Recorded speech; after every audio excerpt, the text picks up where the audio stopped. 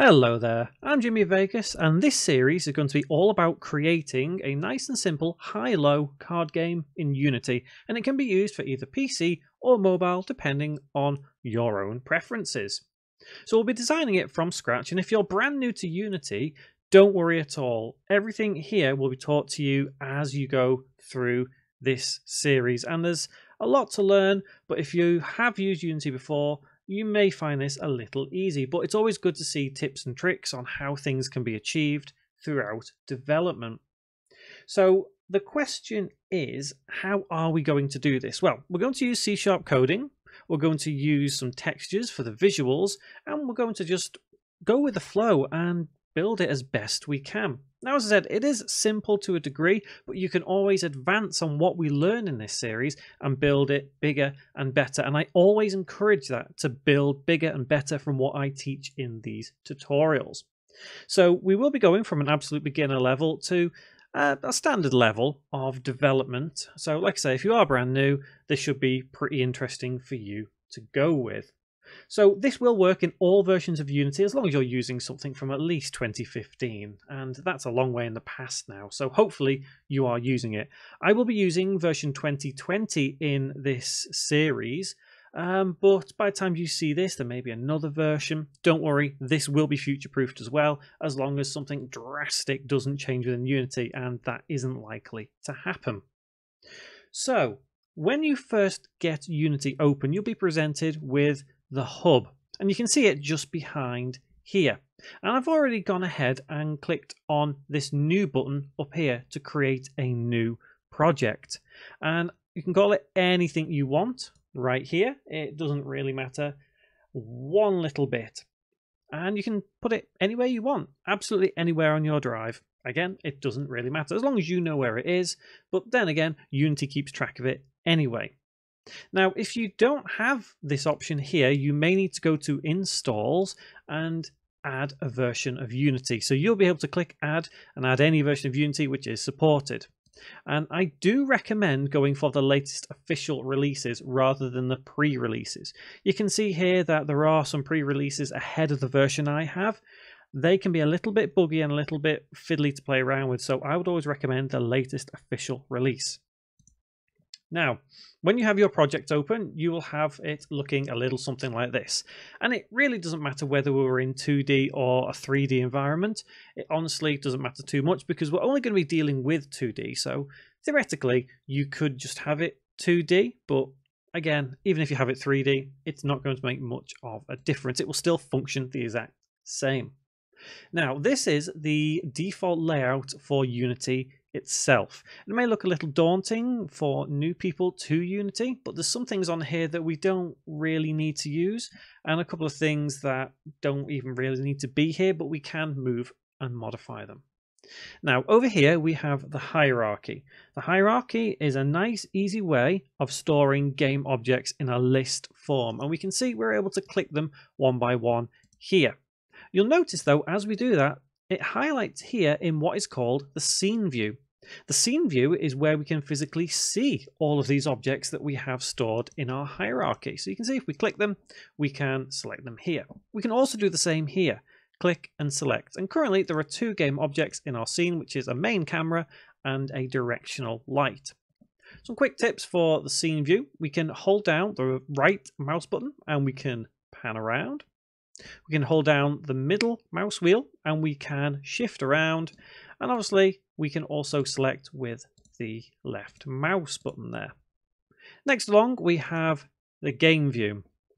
The game view is a way of seeing what is physically in our game. So if we've created something in our scene, we can then press play and we will see it in the game view and we can physically interact with it. So if we've got a button on our screen that we can press, we'll actually be able to press it in here. You can think of it in short terms as a way of emulating what your game is in Engine rather than build the game itself. So up here you'll notice that I did indeed press this play button and it has turned blue. That's an indication that our playability is active. So what we've built we can physically play in the game view. Now we do have two more tabs up here. We have the Asset Store and the Animator. I'm not going to go into them because we're not going to be using the Asset Store in this series. We're going to use all that assets ourselves. which does remind me, any assets we use throughout this video or series will be linked in the pinned comment below. So if you don't know where to get assets from, they're in the pinned comment just below. Over here, we have the inspector panel and something called navigation next to it. Now, we don't need the navigation because that is just there to kind of illustrate something in just a moment. But the inspector panel is a way of storing information for each game object. So you can see here we have the directional light selected. Over here we have a transform component and a light component. So each section here is known as a component. Every game object must have at least the transform component.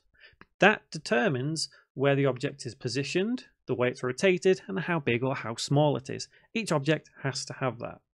Next one here is light. So only a light source would really have this component. You can see you can change multiple different options here specific to the light.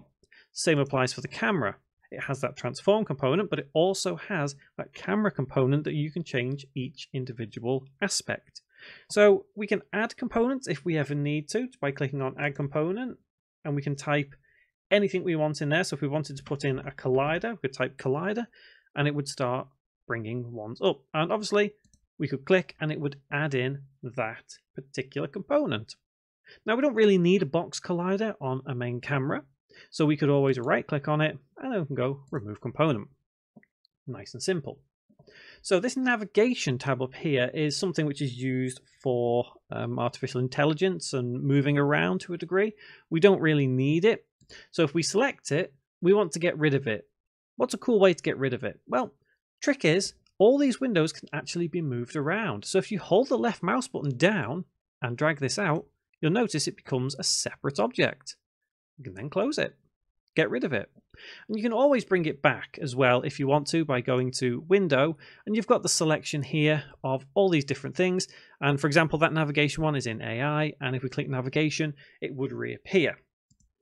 Another way is if we click the little dots anywhere, we can also add a tab this way. For example, we can have the animation tab. We will be using that one later on, and we do already have it down here, but we will get around to that when we actually need it. Speaking of down here, what is all this? This is our project window. This is where we can store all of our assets, all of our scripts, all of our textures, all of our sounds. Everything here is stored within this section down here. Next along is the console. If we have any errors within our script, this is where it's going to end up. So if we've misspelt something in a script, don't know where the problem is, we can actually go to the console and it will tell us what the error is and where to find it. Animation, like I say, something we will use. It's a way of simply animating something within Unity. Nice, quick, and easy. And if you don't have the animation tab, as I said, you can click those three dots, click on Add tab, and then click on Animation, and it will bring this panel into view. What else can we do? Well, because we're actually aiming for mobile and PC with this, I kind of want to start off by shifting how this looks visually and kind of present it in a mobile sense for now. So what I'm going to do is I'm going to move the hierarchy over here. I'm going to uncouple the game and also have it here so we can physically see what we're building in a mobile format, so in portrait mode. So let's take the hierarchy and let's move it over here. Let's take the game view and let's move it here. So now we've shifted a couple of things around and we can see things a little better. So imagine if this was the phone screen. There we go, we're ready to build it. So next, let's go to File and let's go to Build Settings. The build settings are a way of determining what your target platform is, and anything you build in Unity can be ported to any supported platform. So if we've got PC, UWP, iOS, Android, PS4, Xbox, and obviously as more and more technology comes out, for example, now we have the PS5 and the Xbox Series X and S, these will be supported, but you would just need to get the actual license for that. For example, if we go on PS4, we see it doesn't cover. Usually you will probably have to pay for this kind of stuff, but we do things free on this channel, so I'm not going to bother with consoles or anything like that for now. We're just kind of going for PC and mobile devices. So for now, let's say we're going to build for Android. Let's click on Android and let's click on Switch Platform, and it will take just a second to switch its target platform over. It's worth noting, though, as soon as you do this, it may kind of freeze up just for a moment. The bigger the game, the longer it will take to switch the platform over. So just keep in mind that if you've built a massive game and you've built it for PC, but then want to make it for mobile devices, it may take a little longer than what mine has just done there. Mine was about 25 seconds. So where do we go from here? Well, this is the basic layout of Unity, like I say. And what we're in here is known as a scene. And this scene comes as standard right here. So it's called sample scene. We're going to stay in that scene, but let's actually save it for now. So let's go File and Save. So that scene is saved no matter what. Now, I want to bring in an actual texture at some point. So I think next tutorial is going to be adding all the textures that we'll need. But for now, we need something to put that texture on. So we need to go and add in some UI elements. Let's go to Game Object. Let's go to UI and let's go down to Image. And you'll see a big white blob appear here and over here. And let's also go to Game Object, UI, and let's add in a raw image. Now, both of these are technically the same, but they are very different. And you're thinking, Jimmy, how can they be the same but technically different? Well, the way they work is you can think of it as adding a sprite, in this case on the image, and adding a full-blown texture onto a raw image. Now, we'll be using both of these throughout development, and it's something I know a lot of people do get mixed up and confused about as to why there are image and raw image and what the difference is. They will become apparent, especially when we start adding sprites onto these actual objects. So we can move these around, like so, dragging the arrows, and it doesn't really matter how far they come in or out on the Z or Z axis. It's only really the X and Y that we're dealing with. Now you can create some kind of cool effects. I'm just holding Control and pressing Z or Z there. It's kind of undo everything, and Y to redo. So Control Y to redo what you've just undone. And you can actually play around here with the rotation. You can see it rotates, but it does kind of create a unique and interesting effect over here. Now, because we are in a 3D environment, we can physically see this rotating three-dimensionally. However, it isn't visible here because everything in the canvas, which is this right here, is all on a 2D scale. What is the canvas? The canvas is a way of storing all of our two-dimensional UI elements, in this case, our two images.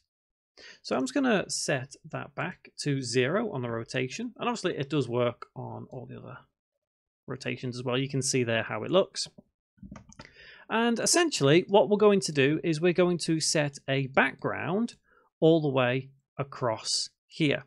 And for now, let's select the raw image.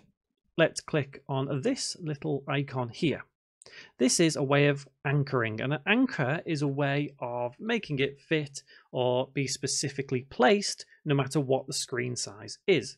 So if we were to select this down here, it would be to cover the entire screen no matter how big or how small it is. So to get that fully stretched out, we just need to select left 0, top 0, right 0, bottom 0. And you can see here it is completely white, which is exactly what we want. We could also change the color to a nice dark green, so we can set that there. And all I've done there is just click on this little color section here, and we can change everything, even the alpha if we wanted to. So you can kind of see a faded green effect. For now, we're just going to leave it very dark green. So next tutorial, we're going to bring in some textures, and we're going to apply these textures and prepare everything for when we start using some C# to make things do what we want. So until that next tutorial, thank you very much for watching, guys.